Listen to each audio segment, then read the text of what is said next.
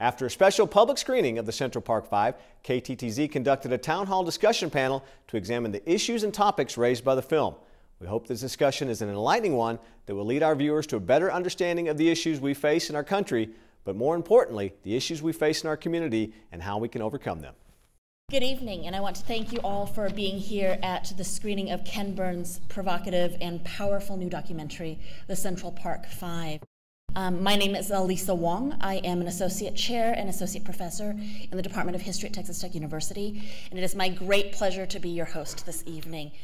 As you've all seen, Ken Burns has produced an incredibly insightful new inquiry into the Central Park 5, into the Central Park rape case, and into the aftermath of what that case meant for African Americans, for New York City citizens, but also for the United States in general, and for the ways in which we envision race, the ways we envision justice, and the ways in which we envision redemption.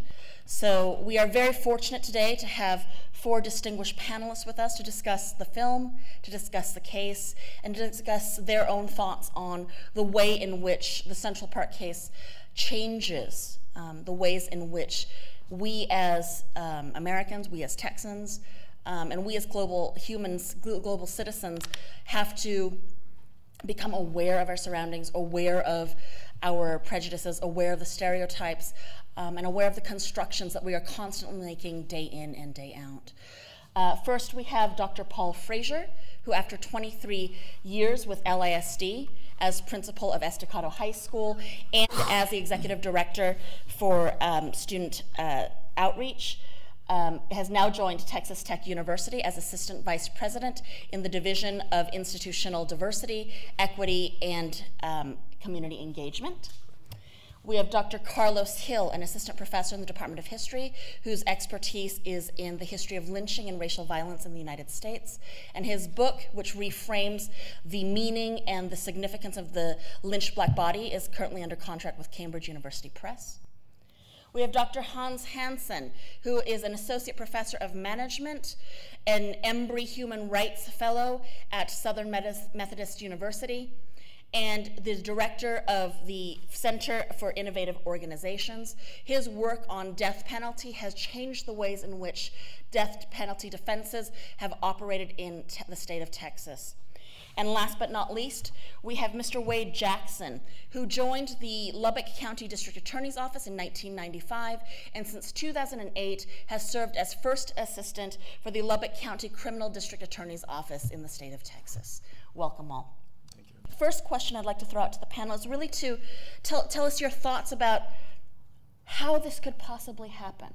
What it is about New York City, what it is about the 1980s, what it is about this time in American history that allows for one, the public to become so fascinated and so mired in the politics and the power of this case, but 2, allows for a kind of public pressure for the prosecution of these youths. If I may go first, I immediately reflected back on my high school days. I was just 21 in '89. I thought back about some of the individuals I grew up with. Some of those individuals no longer here. I thought about some of the things we did as teenagers in just wrong place, wrong time, that could have easily been myself or others that I was with. Absolutely. That's one of the first reactions that I had to the film, which is I wasn't 21 in 1989. I was 9 years old. But nonetheless, I thought. Rub it in. No, I'm sorry. But nonetheless, I thought if I would have been in Central Park in 1989, I could have easily been a part of that dragnet. But to answer your question directly, I think there was a lot going on in the 1980s in America. Most significantly was the war on drugs, and then the beginnings of mass incarceration in 1980. The prison population in America was roughly about 300,000. In 2013, is 2.3 million Americans in prison, mostly for drug charges, minor drug charges. And so of that 2.3 million, 40% of those are the poor and people of color. And so this story of mass incarceration, and that story of mass incarceration that fed into the drug war really begins in the early 1980s. And so Corey Rice, Yusef Salaam, Kevin Richardson, they were all a part of this larger story. And Ken Burns does a great job of sort of framing it around that, but he doesn't go into detail because he only has 2 hours.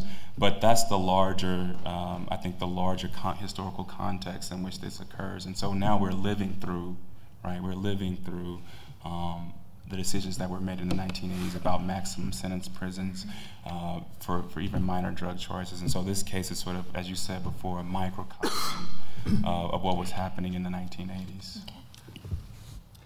Well, of course, I suppose like our audience here, my first thoughts were, how could this happen, and what a tragedy it is, and I was also enraged. But my thoughts also came to Lubbock, Texas. Not 1989, but 1984, because I don't want us to think that this can only happen in some faraway place, that a case worse than this happened right here in Lubbock, Texas. So if you can't believe that something would like this occur in New York City, it occurred here in Lubbock, Texas.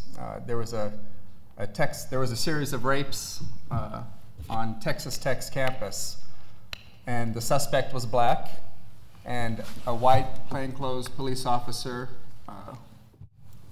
walked across the campus as bait for the suspect, and a gentleman named Timothy Cole was a black student at Texas Tech who approached the white police officer, and because he approached her to talk to her, to ask for her phone number, he became the lead suspect as a serial rapist. He was convicted. The difference between this case is that he always maintained his innocence, and he died in prison. He had asthma, and in 1999 he died in prison, and he never got justice. So if this enraged you about New York City, the people of Lubbock, we did the same thing but worse in 1984. Mr. Jackson, I don't know if you're familiar with that case, being with the District Attorney's Office. From the research that I did on the case, I believe it was in 1985, Timothy Cole was a African-American Texas Tech student. He was also a war veteran. He'd come back to finish his last 2 years, and there were a series of missteps that led to his capture, his conviction. But later he was, despite the fact that he died in prison, later he was exonerated and he was given a pardon by Rick Perry. There were a number of bureaucracies that went through it. Can you speak a little bit to that case? That is a tragic case. I'm not in any way trying to defend an innocent person who spent their life in prison and then died in prison. There was a misidentifications. At one point, the real perpetrator confessed after the statute of limitations ran out. Even though my boss and I were in college and we weren't anywhere near my boss requested his investigators to go and talk to the real perpetrator. He got that real perpetrator's DNA and ran the test and found out that Timothy Cole was totally innocent. And in fact, Rick Perry, I believe, pardoned Timothy Cole in 2010, a posthumous pardon, and there is now legislation, I think, going through the state talking about what the state of Texas can do with wrongful convictions, compensation, college degree, college education. During the last legislative session, there was when a prisoner has been exonerated, they upped the compensation level. They changed some of the identification procedures and passed some legislation along those lines. Another person who was innocent and was convicted, Michael Morton out of Georgetown, and there will be some more legislation that they're talking about this legislative session.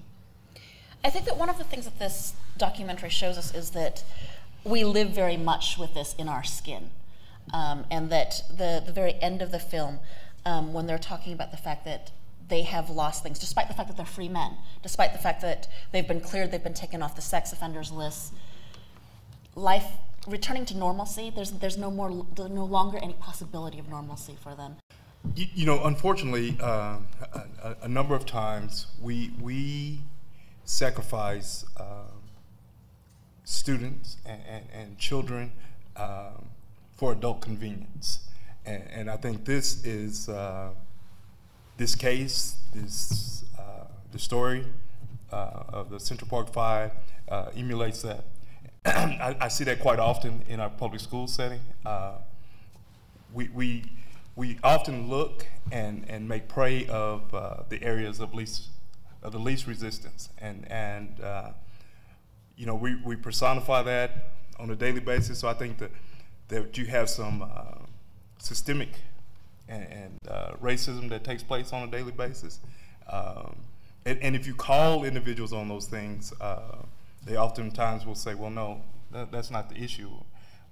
And then we'll look at the political side of it and say, well, I did it because this set of individuals may be upset, or it may cause a situation in another sphere.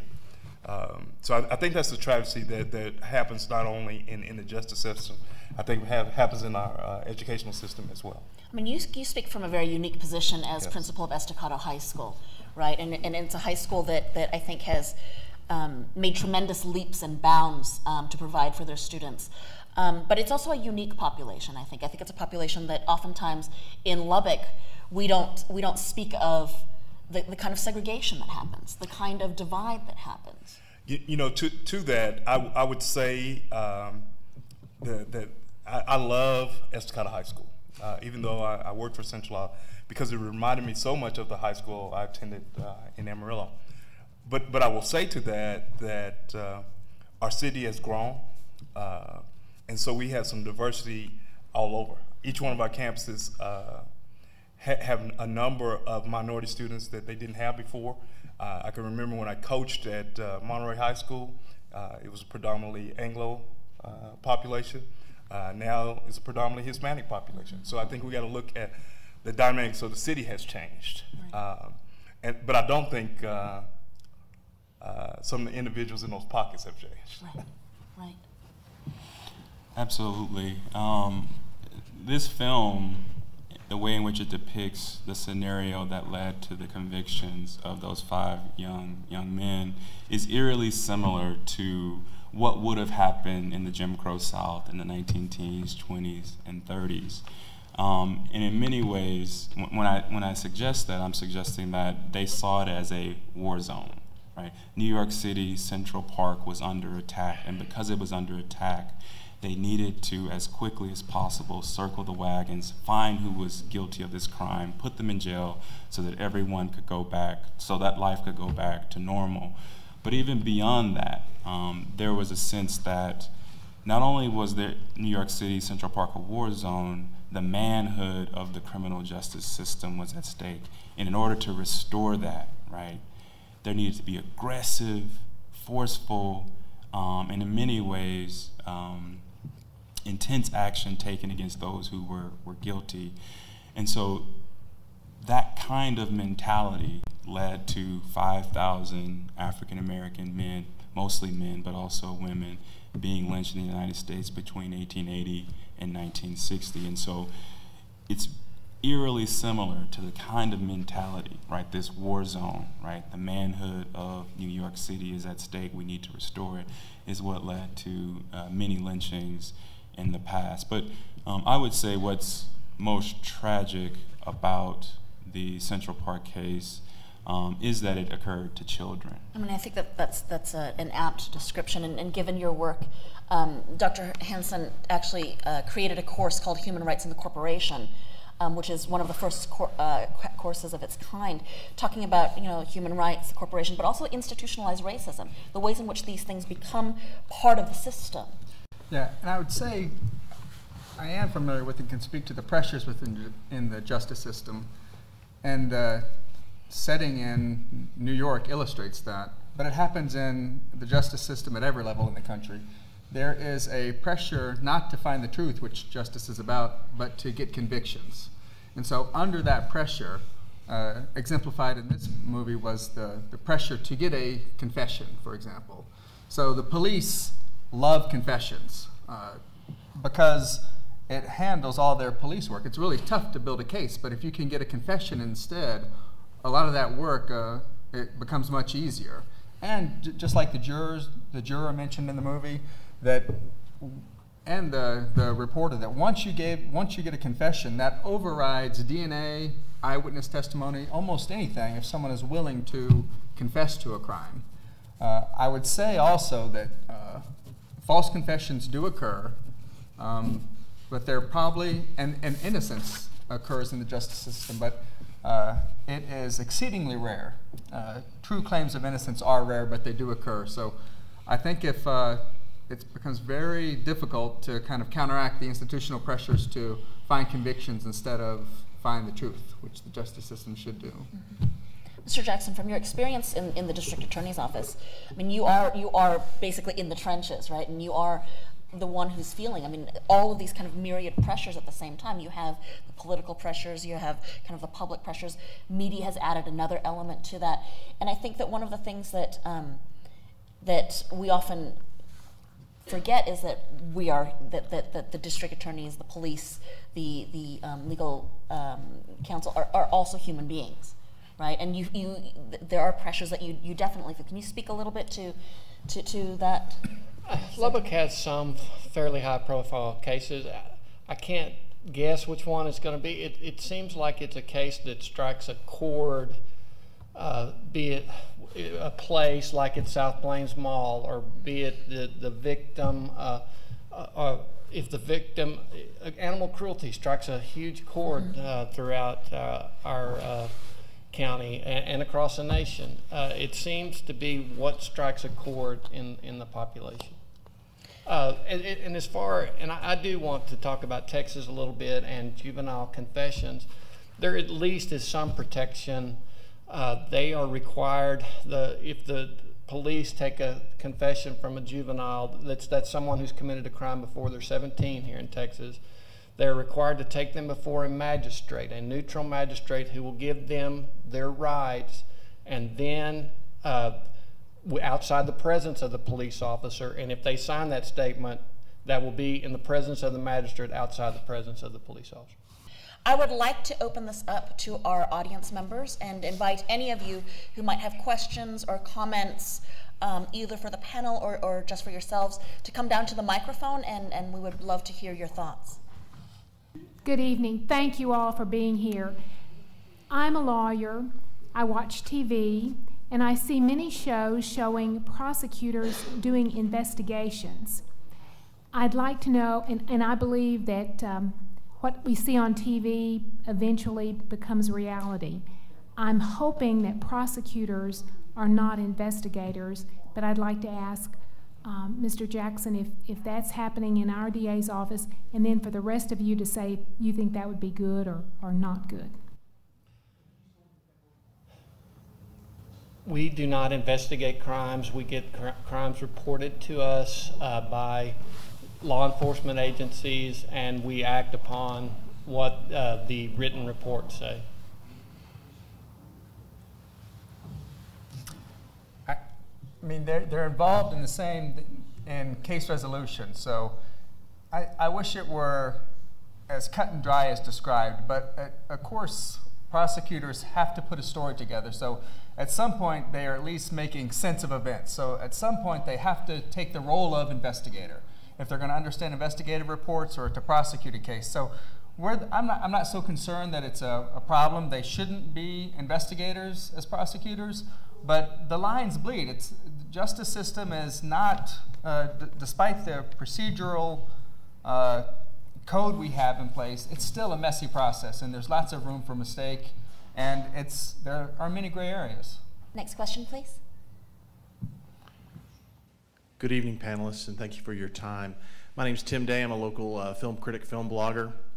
There are striking similarities in the Central Park 5 case in this documentary with a documentary that appeared this last year west of Memphis with the West Memphis 3 with Mr. Miskelly, Jason Baldwin, Damian Eccles, all being in prison for 18 years, and actually in the rare Alford statements, sort of their convictions, pleading guilty only to be released from prison. And it also is a community that is outraged in the Central Park 5 case, fueled by race, and in the West Memphis 3, fueled by fears of satanic ritual in a rural setting. And so we've touched on it just briefly tonight, but maybe your thoughts about the media influence and the media fueling part of the public opinions in regards to these children, both in West Memphis, Arkansas, as well as here in Central Park, and these filmmakers spotlighting these children that are put in prison and the press and the part that they have to play. Thank you. You know, I think we live in an age that is driven by social media. And unfortunately, most times we repeat the negative stories rather than the feel-good stories. You know, social media and formerly newspapers or magazines thrived on producing the negative side of the stories. I would say that racial representations die a slow death, and then they are reborn with a vengeance. And so I think you see that in the Central Park 5 case. Instead of calling them black beast rapists as they would have been called during the Jim Crow South, they were called a wolf pack, right? And so you have a situation where an 100 years discourse about black men as rapists is repurposed to fit within sort of the new racial discourse in America coming out of the civil rights movement, where you couldn't use explicitly racialized terms such as a black beast rapist, but you could use the term wilding, you could use the term wolf pack.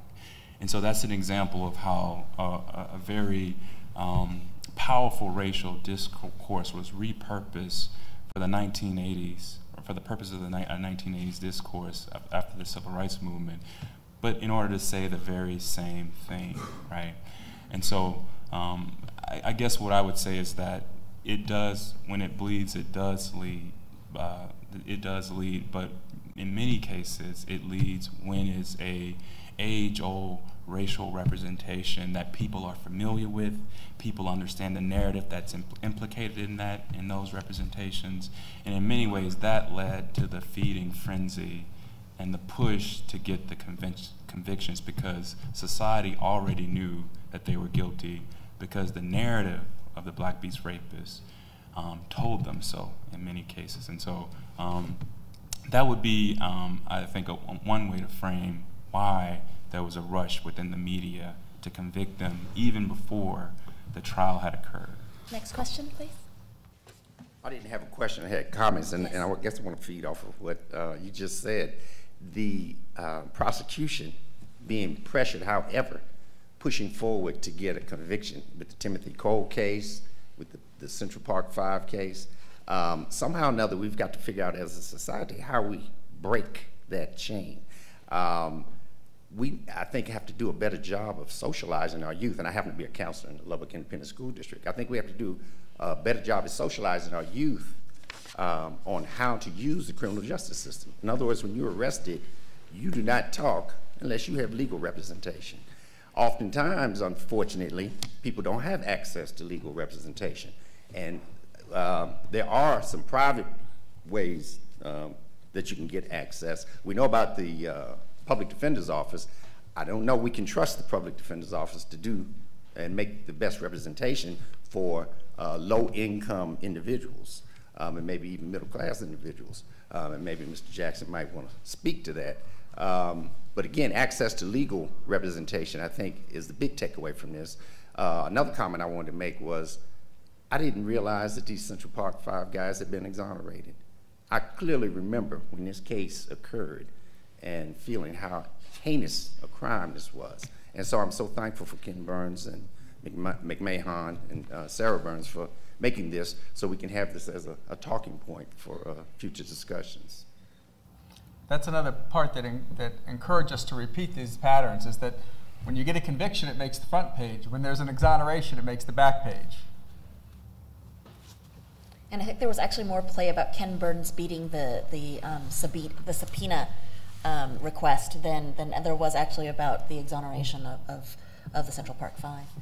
Mr. Jackson, did you have a comment on the legal defense? You wanted me to talk to about the public defender's office? Sure. I'm sorry.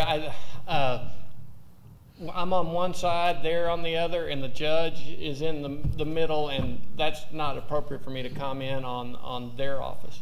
Thank you very much for your questions. I'd like to ask the panelists to make some final remarks, summing up kind of our evening's events. First, I'd like to thank you for the opportunity to be a panelist. In 1989, I had no clue of those things, because I was all in my small little world.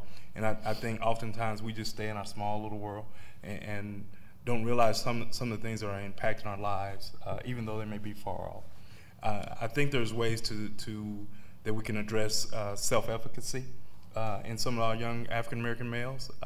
Because if you say that I'm powerful and I'm a lawyer and I'm a doctor, then that's what I strive to be. But if you say that I'm a thug and I'm a hoodlum, that is what I become. And I would also add to that it's not simply the responsibility of a district attorney or the police to protect and serve. It's the responsibility for citizens to do that as well and to force the criminal justice system to protect and serve. And so watching this film, it would be easy to convict, or it would be easy to pass blame on to the criminal justice system. That's not the answer. It's that New York City, the citizens of New York City, black, white, brown, and whatever, should have at that time demanded justice for those Central Park Five. And so those are the questions, right? Why didn't justice happen? Those are the questions that we need to continue to ask in the wake of this, in the wake of this film. I think the film was good art, and art does something that asks us to reflect upon ourselves. So when we see art like this, we know that that's us, and it's especially poignant in Lubbock because this was us in the mid-'80s. It mirrors lots that happened here, and it's also intertwined with our future. The only danger is if we have an opportunity to reflect and do not look because we don't like what we see. So we have to kind of contend with what we see. And the stakes could not be higher, especially here in Texas, because the question of innocence, while I say is extremely rare, is an occurrence that we need to reflect on, and we have not dealt with it. On Texas's death row, there have been 12 exonerations. That means that someone was scheduled to die who was later found to be innocent. And given those 12 exonerations, there is a certainty that someone who should have been exonerated has been put to death in Texas. And there's a law review paper out that shows that Texas has executed an innocent. So I think the need for reflection is really significant and meaningful, and the stakes has never been higher. And it's on us now to use this art to help us reflect upon ourselves, and the only crime we can commit is to refuse to do so. Mr. Jackson? I can't overemphasize. It does not bring me joy that 5 innocent people serve penitentiary time. I want to find out why that happened, and so it doesn't happen again. It is a very complex question. I think we'll be dealing with that. I do think as these exonerations come up, I think the DA's offices are looking harder. I think the police are looking harder at the way they do things, the way they take interviews, the way they identify suspects, and that is being done currently, and I hope that this doesn't happen again. Thank you very much. Thank you for watching this special presentation of Ken Burns' The Central Park 5 and KTTZ's Town Hall discussion panel. If you have any questions or comments, please email us at the address on your screen. Thank you and have a good night.